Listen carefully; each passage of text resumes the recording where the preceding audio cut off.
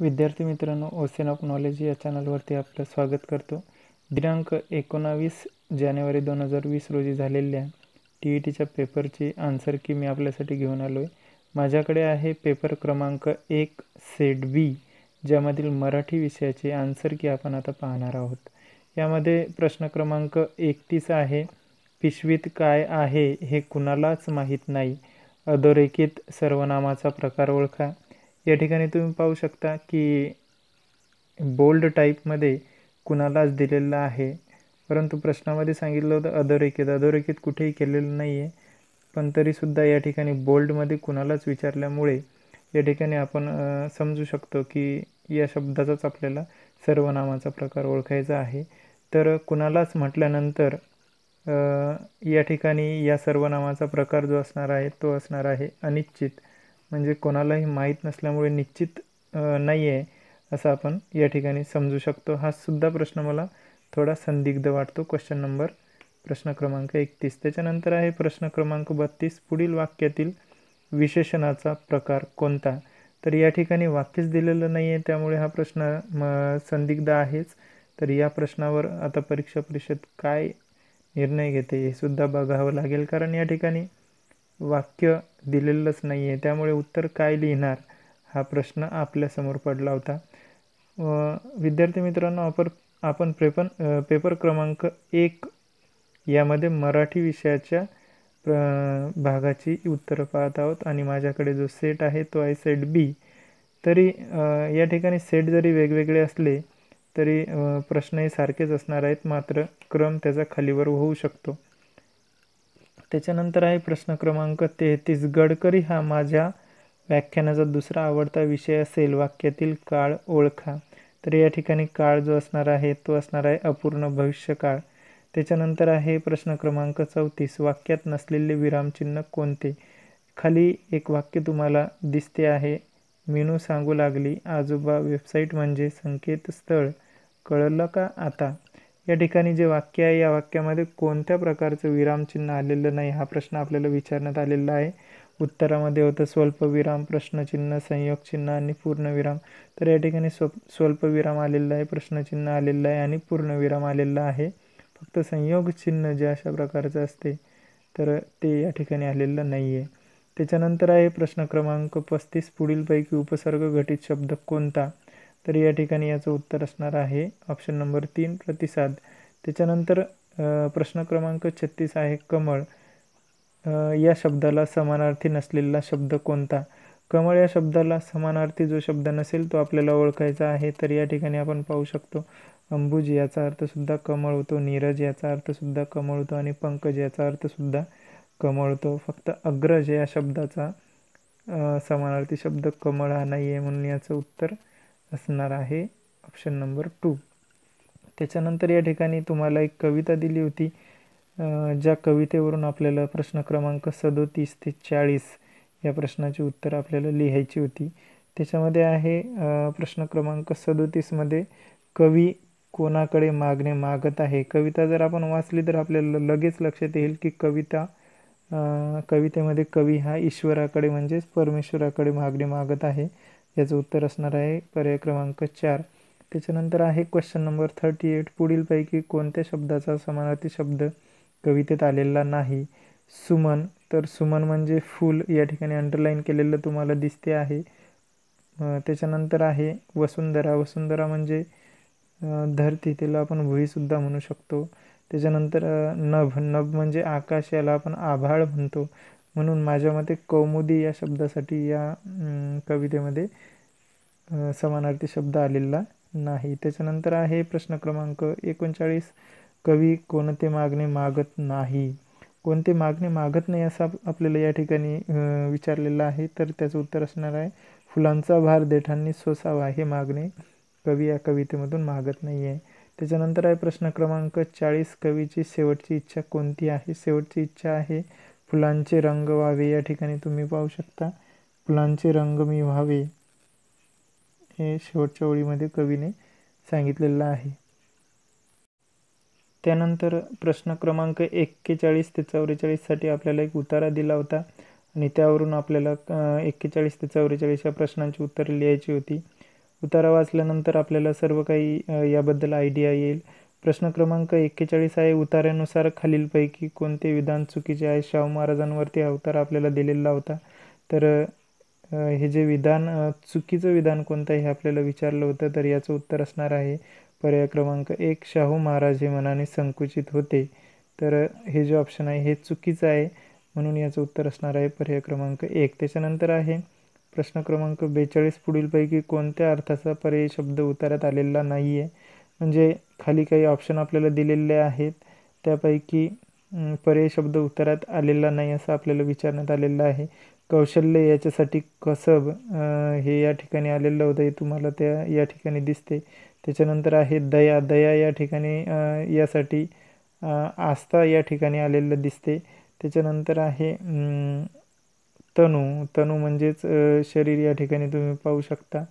तर फक्त आश्चर्य या शब्दासाठी या ठिकाणी पर्यायवाची शब्द आलेला नाही आहे, म्हणून याचं उत्तर असणार आहे ऑप्शन नंबर 3. क्वेश्चन नंबर 43 आहे, शाहू महाराजांना कोणत्या गोष्टीविषयी आस्था नव्हती? आस्था नव्हती असा प्रश्न विचारलेला आहे. तर वारसा या गोष्टीबद्दल त्यांना आस्था नव्हती. क्वेश्चन नंबर 44 आहे, शाहू महाराजांचा कोणाला आधार वाटे? कोणाला आधार वाटे? तर गुणी व कर्तृत्ववान लोकांना सुद्धा आधार वाटे आणि पीडितांना सुद्धा आधार वाटे. जे बी आणि सी पर्याय असणारा ऑप्शन योग्य असणार आहे. तर बी आणि सी या ठिकाणी क्वेश्चन ऑप्शन नंबर 4 याचं उत्तर असणार आहे. त्याच्यानंतर आहे प्रश्न क्रमांक 45, पुढीलपैकी विरुद्ध शब्दाची जोडी कोणती असं आपल्याला विचारलेलं होतं. तर विरुद्ध शब्दाची जोडी कोणती योग्य आहे असं आपल्याला विचारण्यात आलेलं होतं. आजी आजोबा, यामध्ये मला वाटते लिंग बदललेलं आहे. कोवळी लहान याचासुद्धा सेम अर्थ होतो आहे. शिखर माता याचासुद्धा योग्य सेम मिनिंग होतं आहे.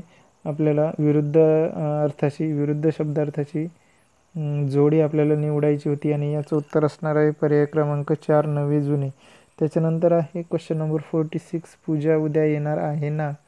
आणि वाक्याच्या शेवटी तुम्हाला प्रश्नार्थक चिन्ह दिसते आणि वाक्याचा प्रकार ओळखा असं आपल्याला या ठिकाणी विचारण्यात आलेलं होतं. तर ऑप्शन नंबर 1 आहे विधानार्थी, दुसरं नकारार्थी, तिसरं प्रश्नार्थी आणि चौथं उद्गारार्थी. तर या ठिकाणी वाक्याच्या शेवटी प्रश्नार्थक चिन्ह असल्यामुळे हे वाक्य जे असणार आहे ते प्रश्नार्थी वाक्य असणार आहे. त्याच्यानंतर आहे प्रश्न क्रमांक 47, पुढीलपैकी वचनांची योग्य जोडी कोणती? एक वचन अनेक वचनाचे पर्याय या ठिकाणी दिलेले होते. तर याचं उत्तर असणार आहे ऑप्शन नंबर 3, पुस्तक पुस्तके हा वचनांचा एक वचन अनेक वचनाचा योग्य पर्याय आहे. त्याच्यानंतर असणार आहे क्वेश्चन नंबर 48, वाक्यातील क्रियापदाचा प्रकार ओळखा. तर या ठिकाणी 2 क्रियापद आलेली आहेत, पळू आणि लागली. त्यामुळे 2 क्रियापद वापरल्यामुळे हा क्रियापदाचा प्रकार असणार आहे संयुक्त क्रियापद. त्याच्यानंतर एक चौकट तुम्हाला दिसून येईल. त्या चौकटीमध्ये काही शब्द आहेत आणि आपल्याला विचारलं होतं की चौकटीतील अक्षरे योग्य क्रमाने जुळून तयार होणाऱ्या म्हणीतील कोणत्या क्रमांकाची अक्षरे घेतल्यास वारा या शब्दाला समानार्थी शब्द तयार होईल? तर सर्वात अगोदर आपण म्हण जर बघितली तर ती होती देखल्या देवा दंडवत, आणि वारा या शब्दाचा समानार्थी शब्द आपल्याला जर तयार करायचा असेल तर तो आहे वात. वात जर शब्द बनवायचा असेल तर शब्द क्रमांक 5 आणि 9 हे ऑप्शन असणार आहे. म्हणजे ऑप्शन नंबर 4, 5व्या आणि 9व्या शब्दाचा वापर करून आपण वारा या शब्दाचा समानार्थी शब्द बनवू शकतो. यानंतर आहे प्रश्न क्रमांक 50, शाळेच्या स्नेहसंमेलनासाठी मान्यवर लेखकांना पाहुणे म्हणून बोलवण्यासाठी लिहिलेले पत्र हे कोणत्या प्रकारचे पत्र असेल? अभिनंदन पत्र तर नसणार, सूचनापत्रसुद्धा नसणार, तक्रारपत्रसुद्धा नसणार, तर ते असणार आहे निमंत्रण पत्र. त्याच्यानंतर आहे प्रश्न क्रमांक 41, श्रद्धांजलीमधील एकूण वर्ण किती असा आपल्याला प्रश्न विचारण्यात आलेला होता. तर श्रद्धांजलीमध्ये एकूण 11 वर्ण आहेत.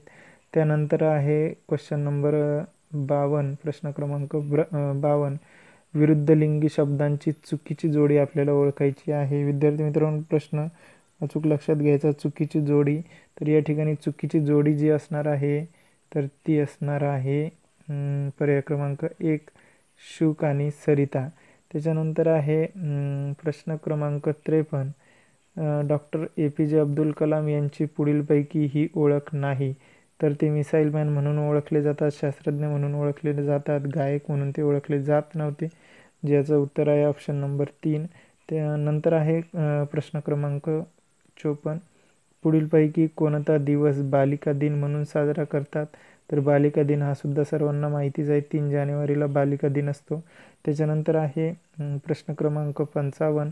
गीताई या ग्रंथाचे लेखक कोण? तर ते आहेत राष्ट्रसंत तुकडोजी महाराज. त्याच्यानंतर आहे प्रश्न क्रमांक 56. पुढीलपैकी अशुद्ध शब्द ओळखा. तर या ठिकाणी हळूहळू, आखणी, प्रतिध्वनी आणि मुलाखन या ठिकाणी प्रिंट मिस्टेक परीक्षा परिषदेकडून झालेली आहे, तर तो योग्य शब्द माझ्या मते मुलाखत असावा.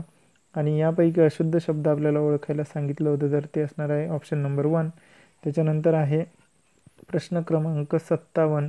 पुढीलपैकी अर्थाच्या दृष्टीने गटात न बसणारा शब्द आपल्याला ओळखायचा होता. हय, वारू, तुरंग पाहिजे या ठिकाणी, आणि या ठिकाणी होतं गज. तर हय, वारू आणि तुरंग या 3 शब्दांचा अर्थ घोडा असा होतो. गज या शब्दाचा अर्थ हत्ती असा होतो, म्हणून गटात न बसणारा ऑप्शन असणार आहे 4. त्याच्यानंतर घोडे बांधण्याची किल्ल्यावरील जागा प्रश्न क्रमांक 58 विचारण्यात आलेला होता.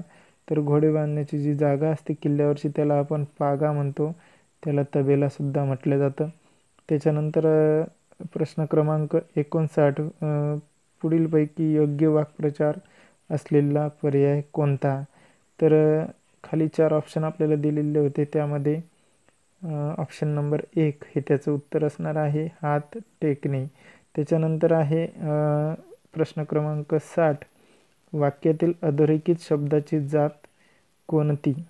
आता या ठिकाणी खाली तुम्हाला वाक्य दिसते, घराशेजारी ठेवलेल्या गवतीच्या गंजीला सकाळी अचानक आग लागली.